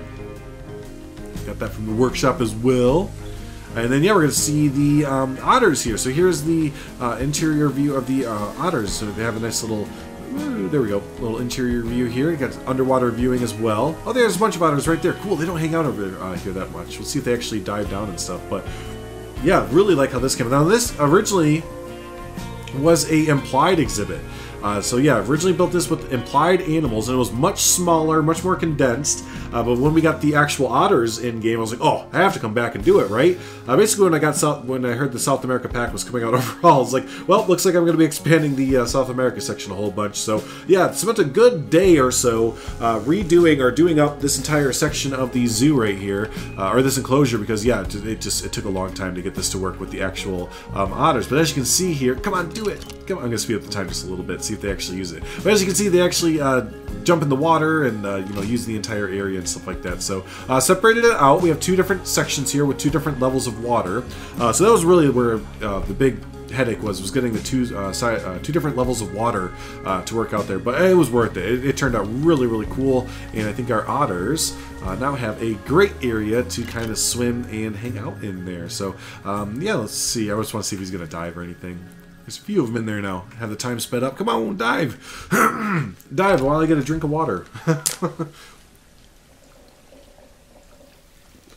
Well, either way, we all know what they look like when they dive, right? So, nope, he's not going to do it. But anyways, let's head on out. And we'll check out the last few exhibits here. Here we have the capybara. And before we go look into the mod workshop, no, there are no capybara yet on the Nexus. These are all implied there, but they still turned out great. And then, you know, it's like we had to have a capybara habitat there, right? So there you go, the little capybara habitat as we come back out to where we were originally when we were going over to the grizzly bears and everything. So let's go ahead and do our routine little boop out here so you can see the South America section. South America is really dense there in the woods and everything. Really dense. And that's how I like it, right? It should be kind of looking like that. So there you go. There's South America right through there. You can kind of tell where it is, but kind of hard to tell. But so there you go. Let's go ahead and boop out a little bit further to kind of get our readjustment to where we want to go. You know what I think we're going to do is I think we're going to go back out to, let's go back out to the fountain here. That's a nice little nice little monument for everyone to remember. We're going to go back out to more of the center of the zoo. So the fountain is pretty center of the zoo, but I'll say that the carousel is even more center of the zoo. So here we go. There's some new stuff over here as well. So get your, ooh, geez, we're right in the woods. Get your bearings here of where we're at overall. We are just north of the Sheets Aquarium. So yeah, just a little bit north of Sheets Aquarium there. So as we come up here, more of the classic zoo, but we have the little restaurants, a little gift shop area. So I kind of saw these in, what was it? Central Park, that's right, Central Park. So I had a lot of these little eateries and stuff like that. So yeah, I just kind of wanted to put these little buildings there for eateries and essentially this little gift shop. So is this the one that's in use? No, these are both eateries. So that was in the old save file before I lost it. I'll try to remember. I'm going to put an information booth in here because it actually fits in perfectly right there. So I guess we'll actually use it. But yeah, there's this little center plaza there for our guests. And I imagine a lot of guests will be using the little carousel there because carousels are almost a staple of at least American zoos. Over here, these buildings you've been getting little peeks of throughout the tour there. This is the old university section, so or old college campus or something. I imagine that this zoo used to be kind of a I don't know what you want to, I don't know what the word is, but anyways, used to have like veterinary classes and like zookeepers would get trained here and kind of, you know, maybe they still do, but they don't use these buildings as much anymore. But yeah, these buildings have been with the zoo for, you know, long time and were used for, yeah, a lot of educational purposes. Nowadays, used for, I guess, still educational purposes, but more so like when a group of kids comes, maybe they want to pull them aside for like an hour and, you know, they have to go into the, I think I named this one the Carlos G. Yeah, they have to go into the Carlos G 72 Education Center and, you know, watch a film, or they're going to meet an animal ambassador in there or something like that. So that's more so what I picture it used today, and just kind of a general hangout section. And maybe actually this building here would maybe be a administrative building or something like that, or maybe the head zoo you know, the upper zoo people or whatever would kind of hang out in this building. But yeah, just kind of an old education complex there overall. But let's go and spin around. And we're not going to go into guest view too much for this one, but because there's no animals or anything. But this is the, what did I call this? Northwoods Adventure area? Yeah, this is all the Northwoods Adventures. So this is a big guest interaction only section. Some educational type things, but yeah, mainly focused on the guests for this section there. So this is a big old playground for the kids to run around in. Just have a good old time there, a bunch of slides. There's a little underground cave section here that you can kind of fly through. Took a lot of inspiration from just little playgrounds that I visited as a kid and everything there, but you can kind of come through here. You know, if it was dark out, to have the lights on and everything. But yeah, a nice little playground for the kids to run around there. Next to it, have a, oh geez, so wooded back here. Next to it over here, we have the splash pad.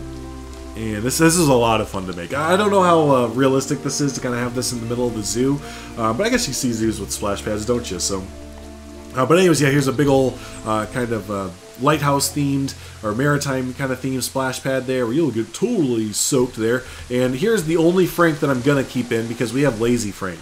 I always come back and point this Frank out because we have Relaxin' Frank. If y'all don't know Frank, he's our blueprint piece made by Mr. Gomez there for size comparison whenever you're building everything to build and scale. But it's always funny because you always leave Franks around on accident. But I thought it'd be funny to have a lounging Frank on the splash pad, so he can stay. I guess he can stay. So as we go through here, two little aviaries, nothing in them really. Didn't put any implied animals or anything, so kind of fly by those. And then over here, this was really fun to make. And I've seen a few other zoos start to put these in as well. Not real zoos, but like people's zoos that I've been kind of touring for the community showcase. But yeah, I have a nice little ropes course here. So this would be an upcharge attraction. Those other two would not be an upcharge attraction. But yeah, this would be a nice little upcharge attraction. We'll actually go through it there. I don't know how many tickets to buy. I'm going to buy one overall pass, please, for however many people watch this video. So yeah, overall, you start here. Kind of climb up the ladders and everything. Get yourself hooked in. There you go. You start going through this way, go through the little rope tunnel there. Yeah, just took a lot of inspiration from, I think there's a lot of like Tennessee and Arkansas, and there's a lot of mountainous kind of areas in the U.S. that have these really cool ropes courses there and stuff like that. So yeah, no, it was a nice little addition, something kind of unique to put into the zoo. And again, it'd be really cool if the guests could use it. Just kind of picture down here as you're walking by, seeing someone kind of going through there, or you know, over here is the ending of it. You kind of hook your right over there. There we go. Kind of hook your line up right there and whoosh, fly right over here into the what this is supposed to be a little pad there. You can literally, I was watching videos of it, and people fly into it, and there's like these pillow pads right there. You just go boom, you run right into it full force, and then you kind of get pulled in by there'd be a person right here, and they just grab you by your belt buckle basically, and come on buddy, and they just yank you right into the thing there, and then you're all done. And you're all done. So cool. Let's go head over this way though, get some more animal action going, right?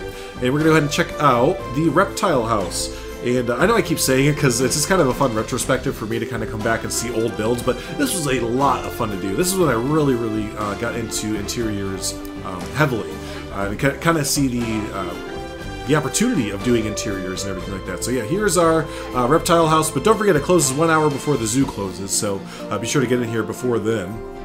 But yeah, this is, let's see, what do we have over here? Some of these South America frogs and everything. What are they called?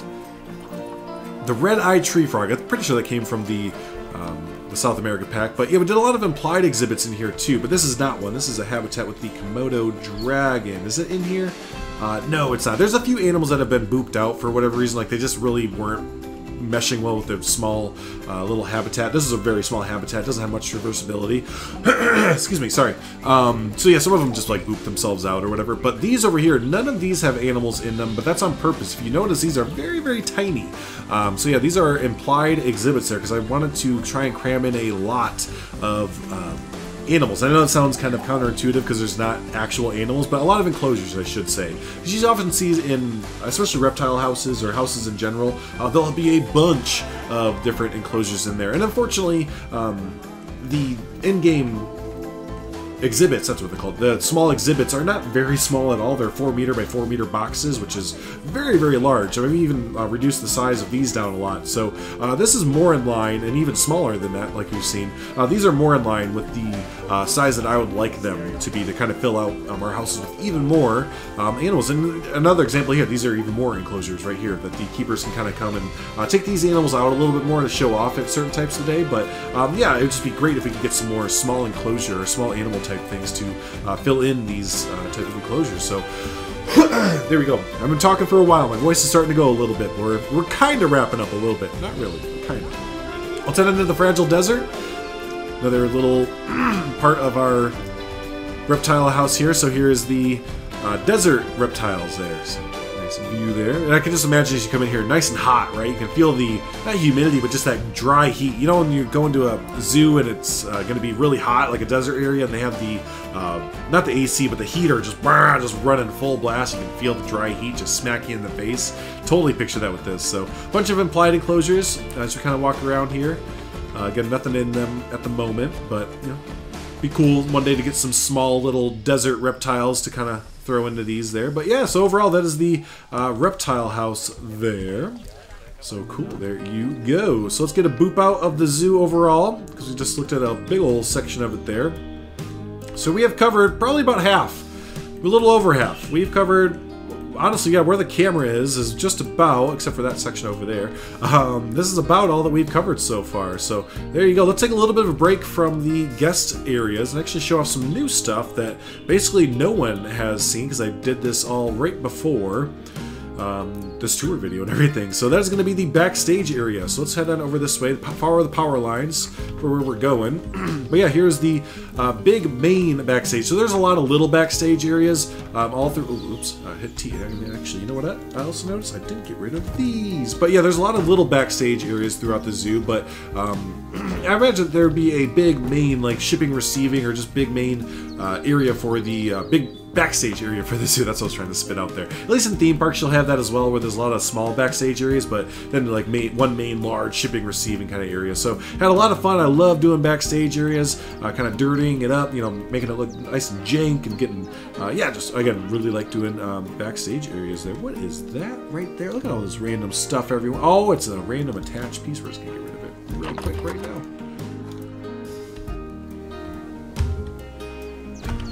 Boom! Nice, see? Live building. Or not building. So anyways, here's the, again, just the nice little backstage there. A lot of blueprint items. And if you type in backstage on the workshop, you're going to get a ton of awesome stuff there to use. So yeah, there's our main backstage area for the zoo. And now that we're over here, we're actually going to start to move into Africa. So Africa is going to be divided up into 3 distinct areas, well, semi-distinct. One of them is very distinct, the other 2 kind of meld into each other. But yeah, just get your bearings here. So here's the reptile house right there. So here is we're going to, yeah, again, the 3 distinct areas of Africa. So the first one is going to be the jungles of Africa. And remember, we saw the sign that Wyatt Andrews made us earlier. So here's the jungles of Africa section right over this way. Then we're going to move into the forests of Africa, which is a much smaller section, right over this way. And then the largest of the African sections, which is the savanna of Africa there. So, but first, let's head on over to the jungles of Africa, because we were over by the backstage area, and we already saw the sign that Wyatt made for us and everything. Try and clear my throat just a little bit more. Come on, voice. We're so close. We're so close. These last few sections we're going to kind of not fly through, but yeah, they're going to go a little bit quicker, I think. So as we go into the jungles of Africa here, the first enclosure that we have is the pygmy hippo. And this was, it's kind of interesting to look back at this one, because my enclosure design was not that great for this enclosure here. Because main reason being, if we go down to the guest view, you're going to notice you can't really see them. I think there's one right there, but a lot of times they'll hang out on the back side of this hill there, and you cannot see them hardly ever. So that's kind of cool for the hippos, right? And that was my mindset. I was like really into this naturalistic like build. It wasn't really a zoo build, but more of a natural habitat build.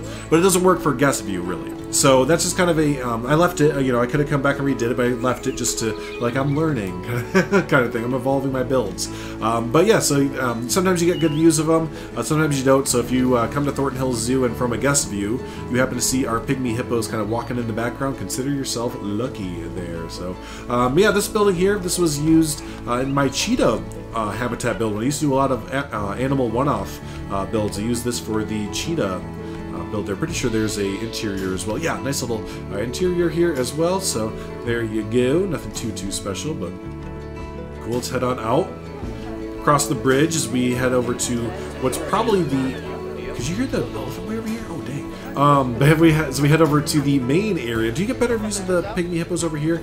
Not really. You know what? Actually, if I took this plant and deleted it, you actually do get kind of okay views. I like how I'm like right now like redesigning this in my head. I totally like would block this a little bit more and get the hippos to stay more over here. Hey, there's a hippo right there. Look at that. Screw everything I said before. You see the hippos all the time. Anyways, moving this way, let's go to the main pole, the main attraction for Gorilla Trail, and that's for the jungles of Africa, which is going to be Gorilla Trail. And yeah, let's go ahead and head on in and go right to left for it. So, first little use of aviaries. I think this was built by Moblung on the workshop. But yeah, first little use of using aviaries throughout the zoo. The idea finally crept into my head, like, hey, we should totally put a bunch of aviaries in between different enclosures so that it looks like it's more filled out and everything. But anyways, yeah, as we're going down Gorilla Trail, this was also when I started to notice zoos doing trails like this, or just kind of having themed trails where you see you have like a main animal attraction, but as you're going you have like different birds, different small animals, and stuff like that along the way. But yeah, here's your first big view of our gorilla enclosure and everything there. So yeah, I'm pretty happy with how this turned out, but you know, again, it's in a retrospective kind of thing. I would have made this kind of the last thing that you see. If anything, I would have made it more subtle when you see it. So maybe put a lot more trees through here and just get little peekaboo views of the main gorilla habitat. And I would have made this a lot bigger as well. But anyways, you know, it's neither here nor there. It's more bird aviaries and everything like that. Nice little view there of the backstage. Woohoo! And as we come into here, here's an area that just I ran out of time to redo the interior. You can see I got all the infrastructure set up, but I just ran out of inspiration, and I wanted to get the video done. But I was starting to redo this whole lemur interior here for the video, but I was just like, ugh. You know what? I'm done. It's fine. Let's move on. So here's our lemur, another little lemur interior, and our lemurs have a good interior already with our small animal habitat, right? So, but anyways, yeah, here's a kind of a half done up area, so we're gonna kind of fly through there a little bit. Over to the next viewing area for the gorillas. Now here's where like the big view, like the big main reveal there. That's a nice one right there. You get the big reveal of it there.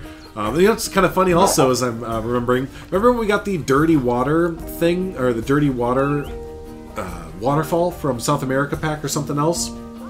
It's funny because that's obsolete now too, because we can change the waterfall colors whenever we want to with the new water color changing thing. So, but cool. Let's go ahead and head on into the fruit bat area. Obviously we don't have bats in the game yet. Even with mods we don't have bats or anything yet. But that would be kind of cool to incorporate them into our kind of gorilla area, because I kind of think they fit into the theme and everything. So here's our fruit bat enclosure there. Love how this turned out, especially with the little pockets here, the little holes. You can imagine that's where the bats would be hanging out. Or if we had little prop bats to put in, imagine them hanging off the tree branches and stuff. So yeah, a little creepy bat area there. Also, something to be cool is, especially in future zoo planning for interiors like this, is getting little microphones or little speakers. I know a lot of zoos will set up microphones inside of the enclosure, so you can hear the animals from guest view and everything like that. So you can kind of hear the bats and other animals and stuff like that. But cool. Let's go ahead and head on out. And this is the probably the best view you get of the gorillas, and also the best chance to fall in. But this is the best view of the gorillas that you get there, so very nice. And we'll keep heading back this way as there's more, as we get a little backstage view of the gorillas too. So there you go. Cool. So yeah, this is again my first little dabble into interiors. Definitely not done up too much, but it works. We'll give it a solid. It works, right? So cool. Let's head on out, and that does it for Gorilla Trail there. And as we head back this way, we have a nice little restaurant, little stopping ground. Again, you know, I'm all about the little restroom or rest stop kind of areas there. So yeah, if you guys want to, they can kind of head on over to the restaurant. Oh yeah, that's right, it has 2 stories, that's right. So yeah, the upper deck here. I love this upper deck. Where is it? This seat right over here? Yeah, this seat right here. I probably just hang out here for like a lot of the day. I just love the kind of the people watch. That's right. This will be my people watching area. It's always fun to people watch, right? You don't go to zoos just to watch the animals. You go to zoos and other places to people watch as well, because humans are sometimes the most interesting animal to kind of watch there. So cool. Let's go over to this way here. No official name for this trail, but this is another trail. I guess this would be Mandrill Trail. But yeah, let's head over here. We've got more aviary playing around with. Started to do aquariums too. Haven't really dabbled too much in aquariums all that often, but I kind of need to do that more often for sure. But yeah, here's a big old aquarium as you're walking through here. Love how this turned out with the lights and everything. I know this went over well with a lot of people. Don't know what's going on here, but there's some boogeyman nonsense going on right there. Turn the lights back on as we come out here. A lot of aviaries and fish as we come through here. I got real obsessed with doing aviaries. Right when I kind of built my own and could replicate it around easily, I was like, oh, I'm gonna put aviaries everywhere. It's gonna be great. Cool. So head over this way. Here we go. I have the mandrills. Get a look at there. Oh man, y'all are stuck inside the mandrill habitat. Have fun. Have fun. Also get some views as we're going to be walking over that way later on. But yeah, let's get a above view of this area. There you go. There's the whole mandrill habitat, little walkway that leads back over to the,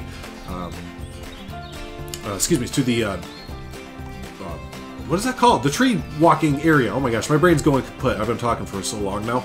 This is going to be a long tour, isn't it? This is a long tour. But cool, alright, let's head on out of the jungles of Africa and head into the forests of Africa. We'll go the back way a little bit. Actually, before we do, we're going to get an above view of the dino trail. So this is, at least in a lot of the zoos I've been to, they have these old rickety dino trails with these old,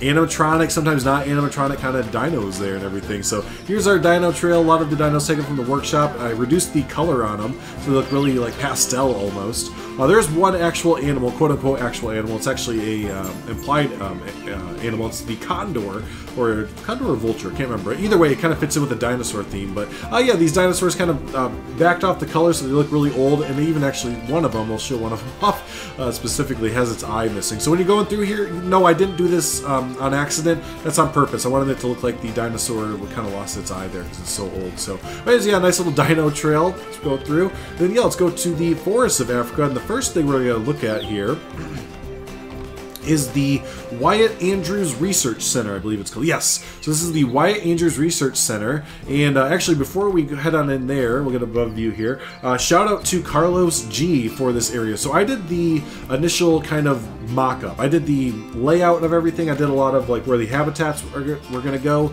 I even did some of the initial builds, like this, the structure for this building, the structure for this building. But then Carlos came in and was like, hey man, I have some really, really cool ideas I think you'll like. And Carlos at this point had done a lot of great builds for Thornton Hills Zoo, so I was like, heck yes, my friend, come on in there and do it up there. So, but like I said, let's start over here with the Wyatt Andrews Research Center and look at the interior there, because he did some awesome stuff with our chimpanzee enclosure. Actually, you can see the chimpanzees right there. But let's go ahead into the interior real quick. You can take a look at that. Head over here. Boom, there's the door. Bam! So head on and look at this interior. Isn't this just, oh! I remember he was sending over pictures and everything, just the amount of infrastructure he's putting on, like with the holding up the glass, the roof and everything. I was just like, oh wow, that looks so good. It looks so stinking good. But go over here and get these really, really great views. Also have access for all of our guests and everything. Have an elevator there because there's stairs here. But you have really good views of the chimps as they're hanging out there. Look at them in their groups. Cool. They're usually not out like this. A lot of times they're in their backstage area, which we're going to get a look at in just a little bit because Carlos went ahead and did a backstage for this area as well. But let's go ahead and go through there. There it is, a little sneaky door. It's one of those doors that you almost wouldn't notice is there, or you'd think like, oh, I don't know if I can go back there or not. But yep, you totally can. And here we have some more awesome Carlos G interior goodness here. Look at this. Look at this. Looks so good. But yeah, here I love the split version here, where you get the split vision of the, this is where the chimps just kind of hang out in their like on stage, backstage kind of thing, and then this is their full-on backstage. And here's where all the keepers get to go. Look at all the details here: the computers, the chairs, the all the separate enclosures and everything. Oh, it looks really, really good. Can't get over that. Can never get. It always just blows me away. That's what I was saying earlier, right? It's just like, oh yeah, that's in my zoo. That person built that in my zoo. That's crazy. But cool, over this... Whoa, my gosh, I'm totally lost in the canopy now. There we go. On the back side here, I also built up a bunch more aviaries. So there's at least, what, 3 or 4 different aviaries there with implied birds and stuff. And it just goes to show, like, really how much little aviaries, even though they don't have anything inside them, even though they're, like, maybe implied exhibits, it just adds in, like, a lot more, you know, enclosure count or animal count here. So here we have the Nile monitor. Not sure where they're at. Sometimes they're underwater. Sometimes... Oh, wait, was that one right there? No. Are they over here? No. But I really like how this looks, because it looks like the 2 enclosures. You can see where it's separated right there. But it looks like the chimpanzee enclosure and the Nile monitor enclosure like run right into each other. It's really cool. Really, really cool. Over here we have the... something. Another primate of some sort. I can't remember the other primate name. The bee one. Oh my goodness. Are they inside? Where are all my animals? I swear, all the animals have, for some reason, yeah, it's empty too. I have no idea why half the enclosures just don't have animals in them anymore. But anyways, that was home to the, what the heck is the bee, the bee primate? I know everyone is typing in chat right now. It's this one! It's this one! It's this one! Like, I know! Not the Binturong. Oh, it's gonna drive me. There we go, the bonobo. Wow, that's an animal I've hardly ever used. You can tell there. But yeah, normally there's bonobo in here. Not sure where they went. But anyways, yeah, so there's their enclosure there. Also get a nice little underwater viewing for the Nile monitor just over this way. There we go. So there you go. I thought we might be able to see them, but I think they're out of here too. I'm not sure what's going on. It seems like whenever I log into Plated Zoo, something else weird is going on. And now it's animals just kind of randomly being out of the enclosure there. So over here we also have another implied enclosure in this interior, which I love this interior that Carlos did here. I think it was for the for a crocodile or something like that, for a small like dwarf crocodile. Up here, another one of those structures that I built the shell for, but Carlos came in and did the interior. There you go. Look at that. Nice, really cool, like African museum section there. Really, really cool. Also over here, built a nice little dockside quick service restaurant. Love that. I hear an animal that wants to get taken out. I'm not sure what it is. There's some animal that's boxed in over this way somewhere. So there you go. I think that goes ahead. Yeah, that does the jungles and forests of Africa. And then we're going to go ahead and move. I know I'm going a little bit quicker and not so much because I looked at the time. I saw how long this tour has been. I'm like, oh my goodness, it really is that long. So we're going to go a little bit quicker. But here is the savannah of Africa. And we'll show you the main. Here's the main entrance area here. Main sign. So we enter in over this way. And yeah, this is definitely the biggest area of the of Africa, of this section there. So here's the big main plaza area. This is also taken from that one-off cheetah build that I did. I just kind of readjusted it a little bit. Have a big main restaurant that's back there. That's where all those people are going. Also did up a nice Pride of Africa gift shop here. And I actually had some time to do this up. So this is all brand new here. So I like how this turned out. Yeah. Could have done a little bit more. I had a few other ideas for this little section over here, but yeah, I really like how this whole thing turned out there.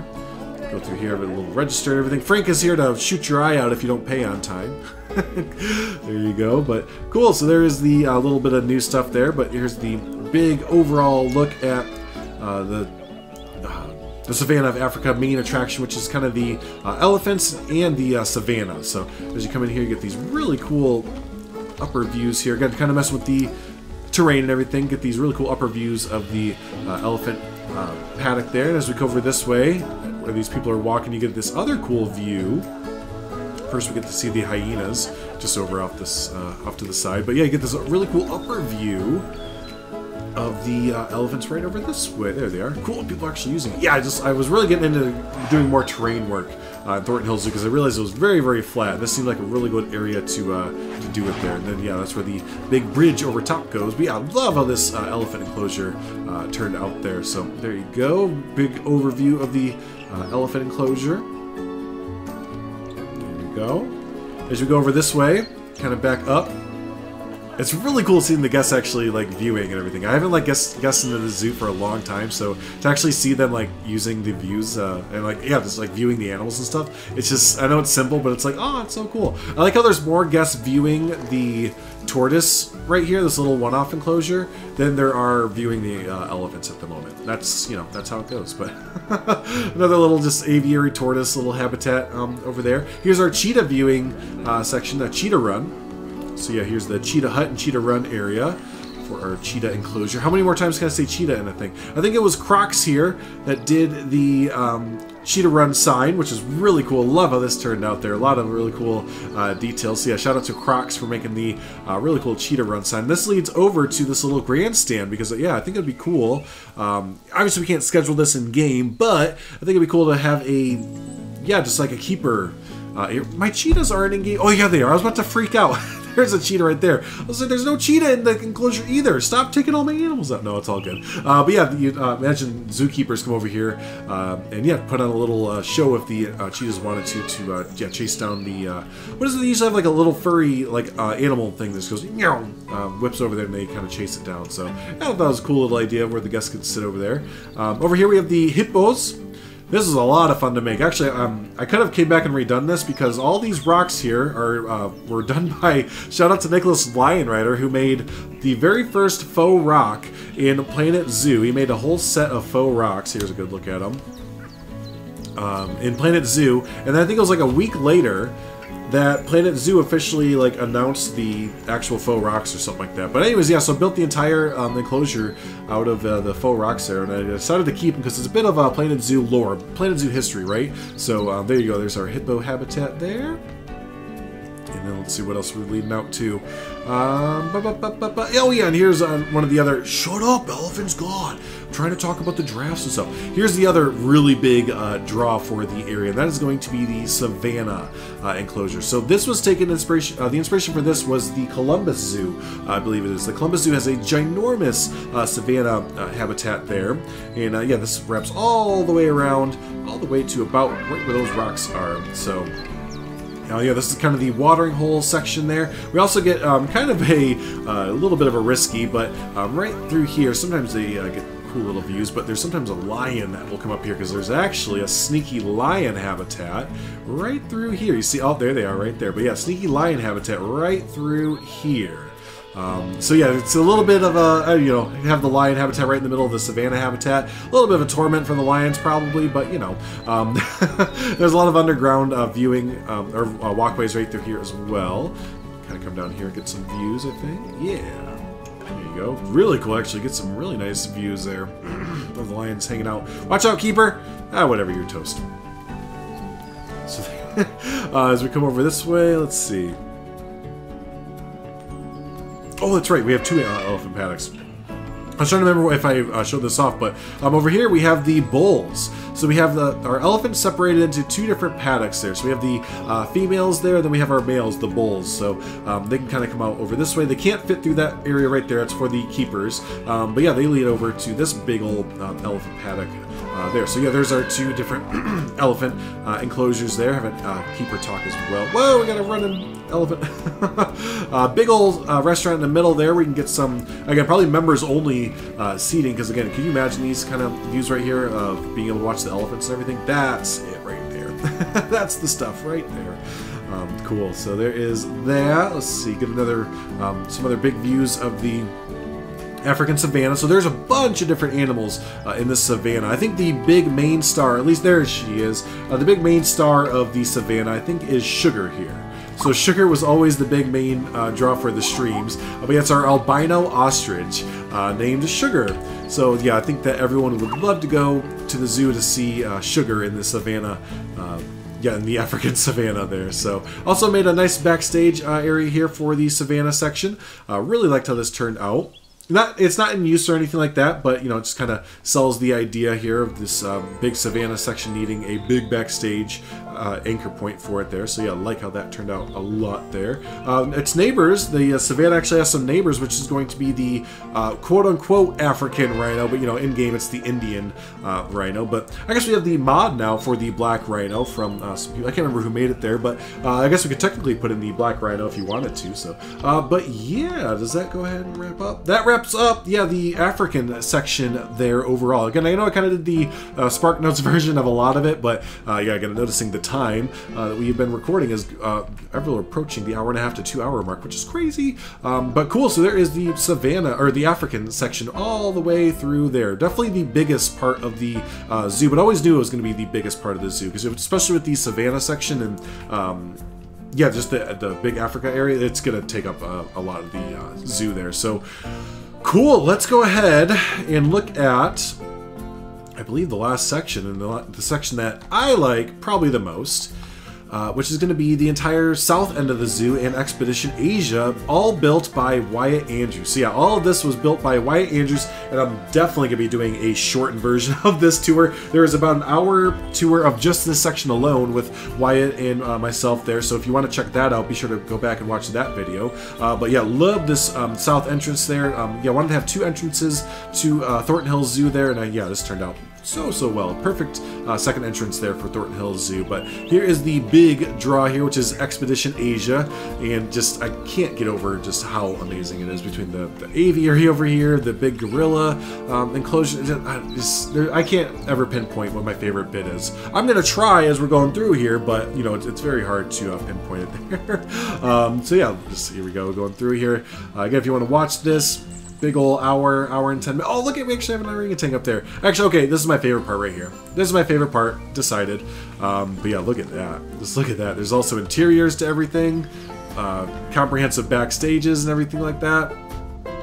Look at this. Really, we can even see him sleeping down there a little bit. But we're here to see him climb. Oh, right there. And oh yeah, look at the cityscape in the back there. That also adds a whole bunch. Wyatt added that in, and that just adds in so much. Like, boom, right there. There's your screenshot right there, if you want to make a desktop background. But yeah, there's so much to this area. It's basically a zoo within itself, right? There's so much detail and everything. It's basically an entire zoo within itself with the amount of detail and stuff. So yeah, this whole section was split into different phases. So this is like phase 1. Right through here, and you can definitely tell the difference in the feels and everything. There's a bunch of little implied exhibits, but you can tell the feel as we go through. Here's phase 2, which is Tiger's Edge. Oh, this is actually so cool too, though, right? This might be my favorite section. But whenever I see the orangutans, though, walk across there, it always gets me. But yeah, here's Tiger's Edge. All of it just looks so good. I can never pinpoint what's my favorite. Little scenery bits all around. You usually get some. If you're lucky, there's a story through here too. That's right. There's a really cool story to tell throughout here. But if you're lucky enough, you can see the tiger through here. Really good use of different habitats being close to each other. Because if you look, there's actually a moat between the tiger habitat and our kind of more not savanna, but more multi-animal enclosure there, right? Because you can't have those too close here. So yeah, that's a really sneaky way to get. Oh, look at! It's actually right there. I can't believe that we actually get to see a tiger right there. But yeah, real sneaky way to get the 2 enclosures separated through there. Let's keep walking. Here's some of the. Was it shared by monkeys? Yeah, the capuchin monkeys and the otters share this enclosure there. So cool.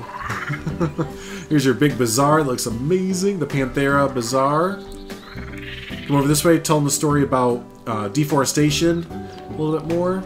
We can get some more views of the savannah section, I guess you say. And here's the third phase there with the pandas. So yeah, you know the zoo would chalk out a bunch of money for the panda habitat here. Fit with interior, only for the pandas to be here for like, what, 3 or 4 years or something like that before they had to be returned. But yeah, here's the big old panda habitat with amazing interior as well. I know I'm going by it all so fast, but be sure to watch the video or tour it yourself there. Going through here, and yeah, that kind of wraps up the official Expedition Asia section, but I went ahead and added in, after we got the sea pack, I added in the sun bear enclosure right at the edge of it. And I thought it'd be kind of a cool idea to put make this a older looking enclosure, especially compared to the awesome new enclosures of Expedition Asia. But yeah, put it in an older enclosure because maybe they didn't quite get Expedition Asia like expanded out, or this is going to expand out Expedition Asia to this section over here and redo the Sun Bear and a few other things because there's a few plots of land available over this way. So yeah, again, I know I went over that so fast. There's so many tiny brilliant details that Wyatt did through this entire section, but so be sure to watch that video or again explore all the nitty-gritty details there for yourself there. But overall, oh my heck, did we do it? Yeah, we did it. That's it. Okay, overall, that's it, everyone. That is Thornton Hills Zoo.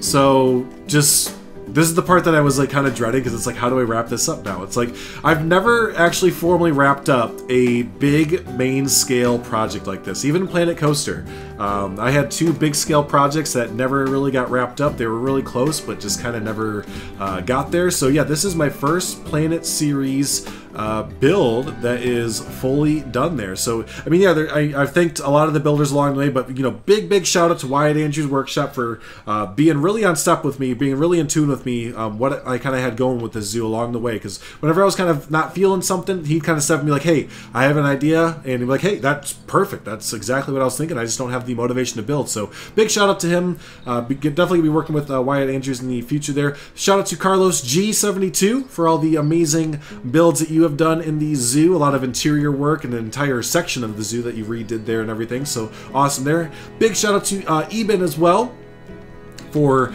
coming in and redoing some South America stuff, doing that interior, for the South American Dome and everything there. So that was really awesome. So yeah, those are the big three that I wanted to thank for coming in and redoing some stuff. Shout out to Nicholas Lionrider and Leaf for getting me into some mods, because the last section of the zoo, especially the birdhouse and essentially this entire last section right here, would not have been done, or would have been a lot different if it wasn't for those two and Jesse and a lot of the other people in the modding community. A lot of the modders overall for really getting me into mods and using some of these fun standalone mods there to finish out the zoo there. So and also big thanks to everyone who ever commented some ideas. I've used a lot of your ideas for Thornton Hills Zoo, if you haven't noticed, so I'm always taking your feedback. So yeah, really big shout out to anyone that's suggested an idea, that's commented on the video, that's always said a nice word about Thornton Hills Zoo or anything like that. Really appreciate it there. And yeah, I guess that's gonna do it, right? So again, if you are wondering, and if you haven't heard me this entire time, yes, this will be on the workshop. You can definitely download it. Do know this is a big zoo. It's gonna take you a while. It takes me on my decent rig about 5 to 10 minutes, depending how the computer's feeling. So yeah, just give yourself some time, or just take this tour video as the tour of the zoo. But yeah, if you are downloading it, it is a monster of a project, so it is going to take you quite a long time there. So there you go. There's also going to be a billboard download as well, so be sure to download the billboard links, or else some of these sections of the zoo will look a little bit different, a little bit funky there to you, as it's going to be very blank and everything like that. So cool. All right, I think that does it. I think that did it. I think that's done. So cool. Hey, thanks so much, everyone. I do appreciate it. I am currently working on another new project at the moment, if you haven't already seen. It is a lot different than Thornton Hills Zoo. It's set in California. It does not have a budget, really. It has a budget, but it's like a really big big budget, so you don't have to worry about it. But yeah, going really kind of modern, sleek. It's been really cool so far. So hopefully there will be a few, like an introduction video for that very soon. Get started on that new unnamed project. Still don't have a name for it. Gotta get that kind of perfect name for it. But yeah, but even though Thornton Hills Zoo is wrapped up and done, there will be another new project, much smaller scale. It won't be as big as Thornton Hills Zoo, but smaller scale. But yeah, there will be some more new content always coming out on the channel there. So awesome, mate. Thanks so much, everyone, for hanging out. I do appreciate it. This is your first time hanging out and you made it this far and you haven't already, be sure to subscribe. Again, it's been a long time for you to hang out and not subscribe. Also hit the like button. It does help out the video, helps out the channel there. So hey, thank you so much, everyone. I really appreciate y'all for sticking with me during Thornton Hills Zoo this entire time. And yeah, for Thornton Hills Zoo and the channel and everything, I guess we're signing off for this series. And yeah, thanks again, and we'll see you in the next one. Bye!